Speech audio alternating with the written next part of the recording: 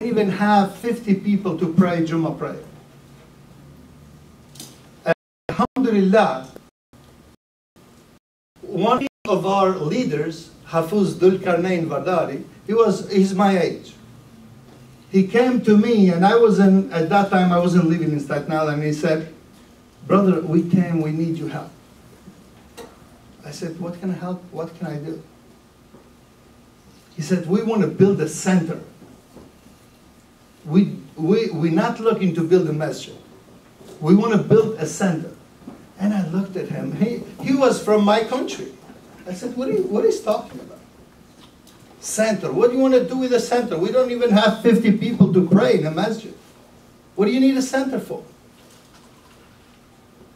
What I want to say is that we as Muslims, when we came to this country, I came 1983. We came to see the best of our time here. We came to see here beautiful things. We came to see here beautiful community. We heard it in TVs, newspapers, and we read it. But we never experienced it. When I came here, we didn't have nothing. I didn't even have a job. I didn't have anybody to tell me.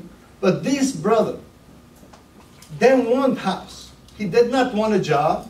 He wanted to build a school. Not only a masjid, he wanted to build a school.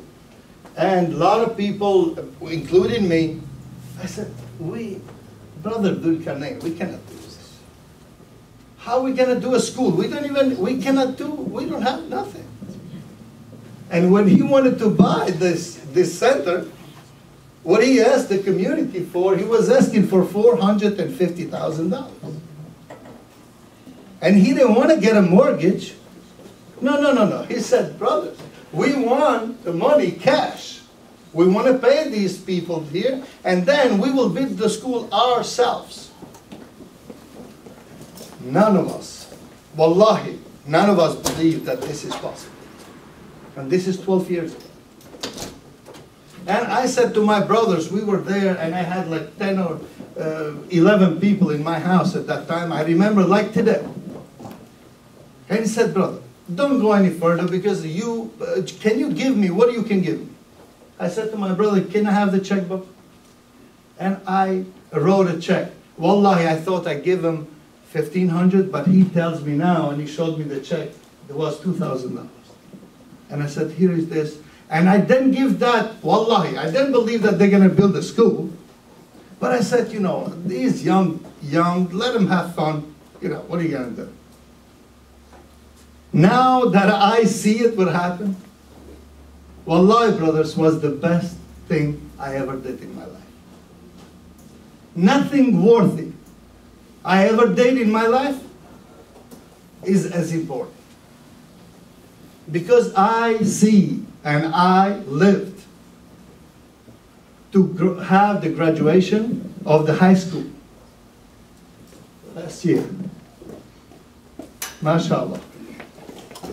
And without the help of the community, right now you probably think, come on, these people talking and we are here. The most important is the community that supported us. That we thought is not going to happen. But they were there all the time. And then are the people who are trying. These people like you, like right now in Tarbiyah School. They are trying, like these sisters that he mentioned. But there are so many that you will find out that schools are the best thing that you can do with the time. And education is the best thing that you can do in this life. Because through education, we can build communities, we can build leaders, and we can participate in every aspect in this country. In this country, when I first came, I didn't know where to turn. And I was lost, to be honest. I didn't even speak not even a word English. Whatever I turned was haram. When I was educated in my country, my father used to teach me. I was raised in communism. We didn't even have a masjid. We had a masjid, but was sitting there and we didn't learn too much. I started learning about Islam out of my country. So, what I'm trying to say, because we all think we're going to go back in our country and all of that stuff, forget about it, brothers. Brothers, our kids are born Americans, okay? They are here, and this earth, this globe, all these planets are created from Allah subhanahu wa ta'ala for people. There is no difference between anybody. All humans are equal. And if we as Muslims do our job, there is no doubt that we are members everywhere we go. And we have friends everywhere we go. If we gonna be harsh and tell other people that you know good and we are good and you are, we are not here for that purpose. We morally, Muslims, mashallah, Allah subhanahu wa ta'ala told us what to do. As a community, told us what to do. As friends, as with our neighbors, makes no difference who is my neighbor. I have an Italian neighbor, I have a Jew neighbor, I have a... Wallahi, and I asked them, I asked the Italian, one inspector came to my house one day, and I wasn't home. The Italian neighbor right across the street, he came and he said, "What are you doing here?" He said to the inspector, see the inspector. The inspector said, "What do you mean? Are you the owner?" He said, "No, but he's my neighbor.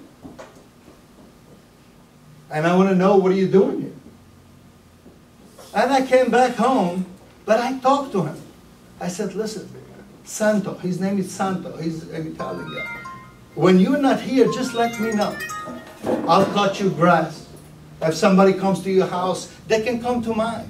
Yes. I'll take you mail." And he, after a little while, he asked me, "Why you do this?" He said, "Because that's what my religion teaches. My neighbor has to be safe. If he's not safe, that means I don't do my job." We all have to work towards being who we should be. Not carrying our religion in our back, but carrying our religion in our hearts. And trying to be the best of the examples. When we speak, not like me, that I talk loud too much and everybody sometimes doesn't like it, but to be pleasant. So people like us. The way we speak, the way we conduct business, the way we raise our children. My kids, now 2 of my sons went to Islamic school, to Miraj Islamic School, and my daughter. Others are here in Cherry Hill. The schools are, mashallah. But when my parents come and my relatives come from my country, 3 of my kids speak Albanian. The other 3 don't speak Albanian. And now, I don't know what to tell my mother or my relatives, but I always come with an excuse, you know. I said, "Listen, they want to speak only English." But they say, "Why Islam and Hussein and Sumaya, they all speak Albanian and they understand us?" Because now I don't want to tell them that they went to the school there, that's why they know. In my school, not only that they learn religion, they know how to read and write Arabic, which I don't, but they learn my language. They learn my tradition. Our traditions are very beautiful traditions, every one of us. Makes no difference where we come from. One thing that I have to tell you, to have an Islamic school that will be, it's going to be a struggle for the community too. No way tuitions will cover the expenses. We went through for many years, and we still, now we are in the 13th year, the tuitions alone, because there are some students that they are excellent students, but their parents don't make that much money to bring them there. And the tuitions never will cover what we have to do as an expense. All expenses will not be covered from the tuitions. So the community has to be part of it, part of the struggle. After this, the next generation, though, is not going to be as struggle as we do. But if we want the rewards from this time that we are here, that's what we have to do. The best investment that we could give in the name of Allah subhanahu wa ta'ala in this world, it's in education. And one little girl, my country was in a war. Kosovo was in a war for about 3 years. And I left everything here and I went back to my country. And I always tell this story, so I want you to know. Was a little girl in a weekend school, and this was in Maryland. We were showing those pictures, the pictures of the slaughtering Serbian people were slaughtering Albanian civilians, the soldiers. And I said, I don't want to show this to the kids, to one of the brothers in there. He said, no, brother, just show it. I said, they're too small. He said, just show it to them. Maybe this will be something that they will remember all their lives, and they will do better than what we did.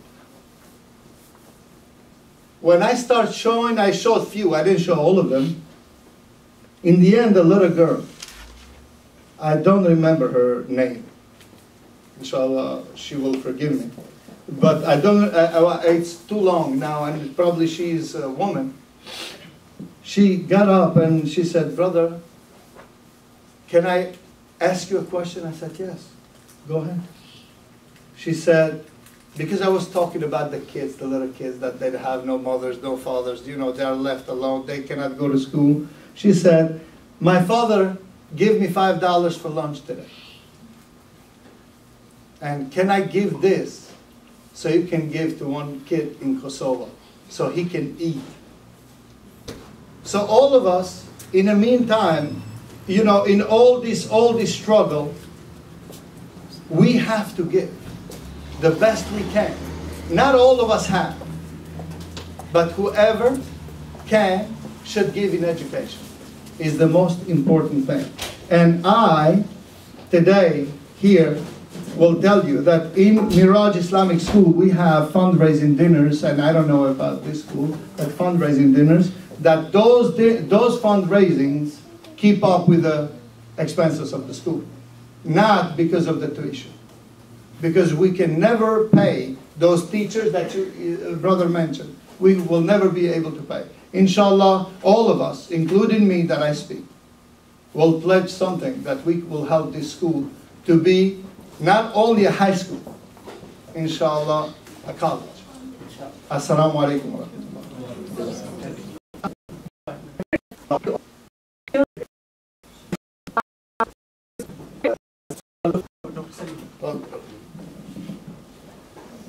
Bismillah ar-Rahman ar-Rahim. Assalamu alaikum wa rahmatullah. We speakers have a bad habit. We do not want to leave the mic. We need to learn. Brevity is the soul of wisdom. I'll try to apply that to myself today. I have been asked to summarize what our speakers just said. A lot of good things have been said. First speaker, Brother Bukhari, said about the 3 generations and how they behave in countries like here. It was heartwarming to know that the research shows that the 3rd generation is coming back generation. I have questions about it, if it is true and how true it is, and how many people it applies to. I do not day-to-day see in my non-Muslim friends. They are concerned that they are losing those generations. He also emphasized the family issues and how that we used to think there are no family issues, and turned out to be almost every family has some issue, and as Muslims, leaders in community centers, in masajids, schools, we need to address them. Then our brother, Dr. Talat Sultan, he talked about the importance of Islamic schools very eloquently. He also said something which can be considered very controversial, particularly if the same things are said in a public which is non-Muslims. Him saying that I may be stretching the idea that non-Muslim schools, they create followers, not leaders, and that particularly in public schools, they do not learn what life is all about. I have been to those schools, talked to them for all different kinds of reasons, and read their missions. I don't see it that way. In any case, he very nicely talked about integrated curriculum, meaning math, science, everything, Islamization of it, and this is what I see very definitely in this school tarbiyah. Then our sister, Sadia, she talked about how to identify leaders, and everyone knows about the first type of leaders. These are, sister, coming from psychological end, these are usually the firstborn children. They're pushy, they're bossy. More than 60% of the presidents of this country have been firstborns. And then those who you said, who create harmony, these are usually the middle children. There's a lot which has been written about that. But yes, they both can be leaders in their own ways. And then she talked about how, as parents, we can be barriers. I myself have given talks on negative parenting, meaning that we can criticize our children in such a way which would be harmful for them. And towards the end, she talked about this formula of developing leaders by passion, by recognizing their gifts, and creating a sense of fun and profitability in what they do.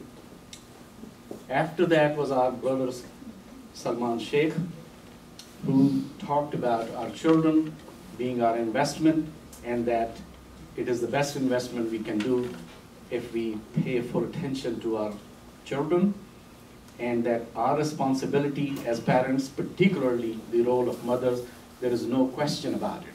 As a child psychiatrist, I can endorse that. Every single day I see the display of what has been said in Islam, which is roughly, I translate it to my non-Muslim families that I treat, that the role of the role of a woman, a mother, is 3 to 4 times more than that of a father. You can argue with me as long as you want. I can keep going on that argument. Then, the way he talked about simplicity and 2 new ideas which have not been tried, which is Jummah in high schools and after school Islamic education. Those are 2 wonderful ideas. We also heard from our brother Ramiz. He talked with passion from his heart.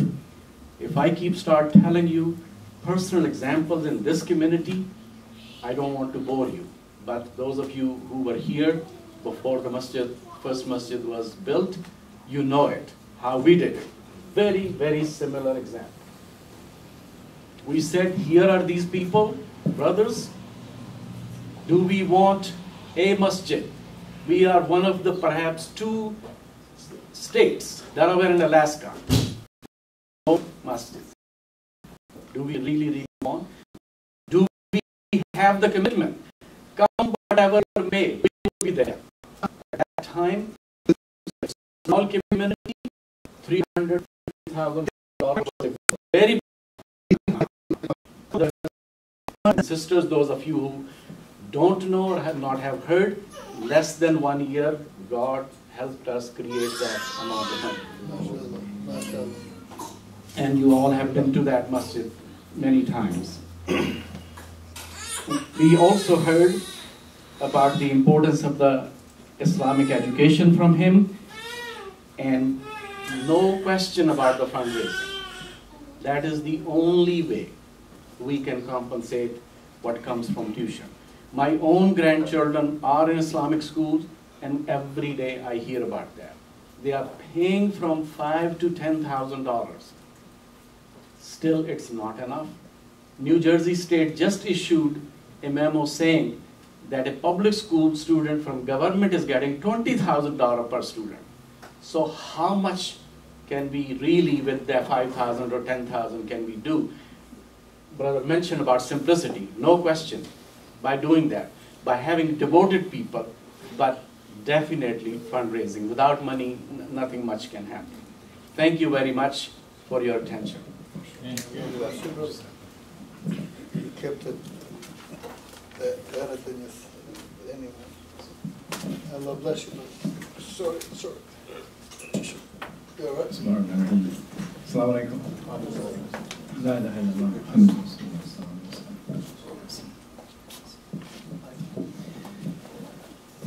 Who am I to say anything following any of this? I don't have the credentials. I'm still an undergrad. I'm an American. And I look around the room and I don't see very many faces that are.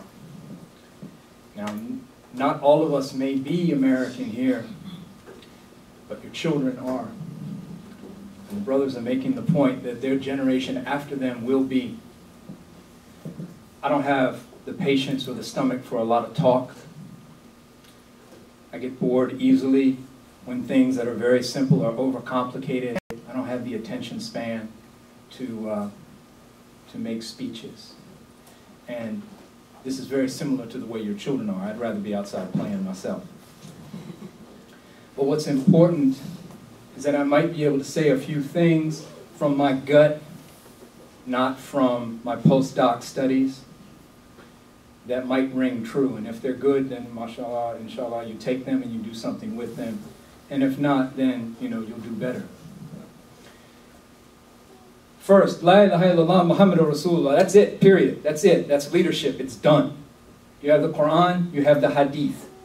You don't need a roadmap more explicit than that. Do it. Get up and pray. 2, don't lead.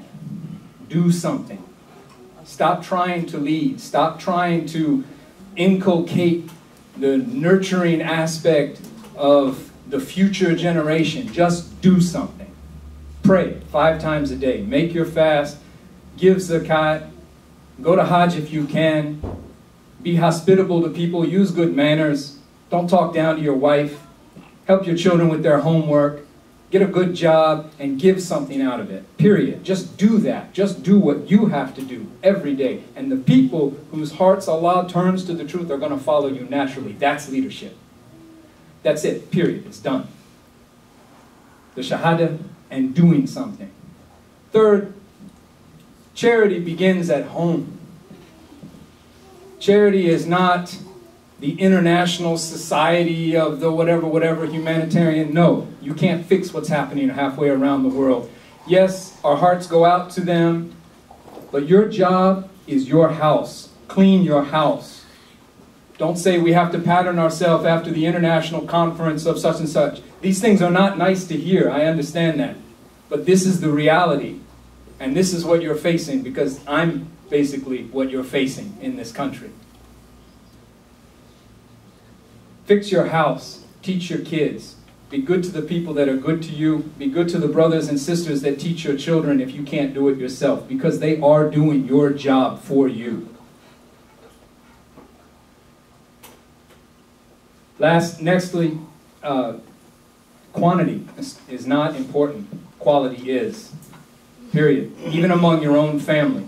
All your children and all of your relatives are not going to listen to you. You can't help them. Help yourselves. Help the people closest to you. And last, keep it simple. If you feel a need to plot out chart points and bullets of exactly the different aspects of the plan that we're going to facilitate, as soon as you hear yourself thinking in that manner, you've made it overcomplicated. Keep it simple.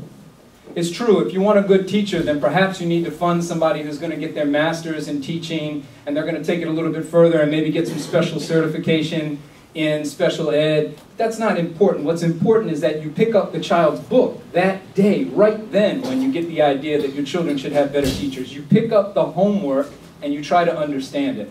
I understand that a lot of people that are here today have a deep emotional commitment in their children's education. But I also understand that not everybody here today has the same level of education that we hope for our children to one day have. And that's important. Not everybody that's a parent in the school can interact with the school on the computer system. So what you need to do is put Allah first. You need to get up and do something. You need to give how and when it counts from yourself. And you need to keep it simple. If you want to know where the money is, you've got it already, period. Everybody knows the hadith. The man saw the rain cloud watering a garden in the desert. He eventually got to the man and asked, how do you have this successful garden? And the man said, I give a third in charity. I feed my family with a third, and I put a third back into the garden. Who's got the guts to give up a third of what they've got? Period. Now everybody's saying, oh brother, that's not possible in this day and age. It is possible if you do it. Allah is the provider, and He is the source of sustenance. It's not panel discussions. It's not me and it's not you. Allah provides it, and He will make it happen, period. So, what are you going to do after a day like today? Are we going to say, oh, well, I heard some inspiring things? We did hear some inspiring, I heard some inspiring things. It's good. But what are you going to do about it? What are you going to get up and do? And that's the leadership. The leadership is what you do with the ideas that Allah puts in your breast. Your children are your future, your women are the backbone of the community, and your job is to work. That's it. You're not in it for glory. And if you are, you're going in the wrong direction. And you're leading in the wrong direction. Get up and build your school. Your knuckles are going to get bruised and bloody. And eventually your children are going to have the education and the goals and aspirations that you, inshallah, pray for them every day. And we can do it. You can do it individually. And you have to. We have to. Because if you don't, someone else will. So, inshallah, I think that the other brothers are going to open it up, and I appreciate the opportunity to be here with you. Jazakallah khair. These are very simple things and very workable things. Jazakallah khair. I would like to thank all the panelists for their valuable insights. Let me open the panel for a panel discussion. We have about 20 minutes to go.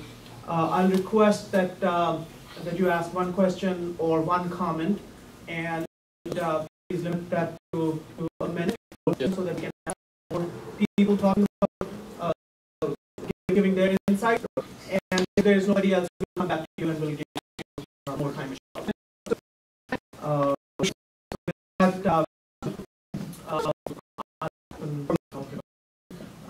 Brother Iqbal, it was a very nice discussion.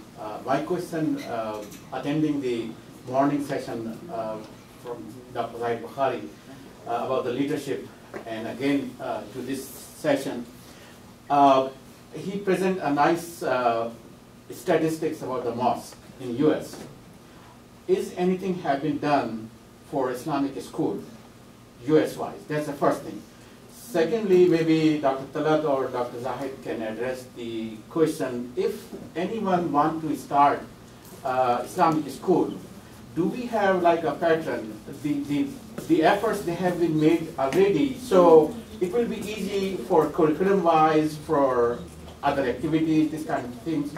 And if you need any support, do we have any existing model or do you feel the need? So this way it's easy to start the Islamic school very quickly. Dr. Talat, Dr. Bukhari, and then I would like to give Amna a minute as well to respond to this particular question. But go ahead, Dr. No, just one sentence. No, I don't have any knowledge of any systematic study done on the Islamic school in the US. Yeah, in fact, as I pointed out, my hypothesis, and I think it's correct, is that the problems we have had in the past were because of the fact that we didn't have Islamic schools. And now that we have the Islamic schools, inshallah, their impact ought to be judged. A study was made a long time ago by ISNA of the Islamic schools and their achievements, but that was at very initial stages at the end of 1980s. Now we need to make another study further to it to really judge and evaluate the work of Islamic schools which have been established. As far as the package, unfortunately, I don't know. I do not know any package which is available. Yes, if you go to Google and you can get a lot of information, definitely. But really, what my plan, which I had formulated in 1980s, was to have a system, a national system which will come up with this kind of models which could be duplicated throughout the nation.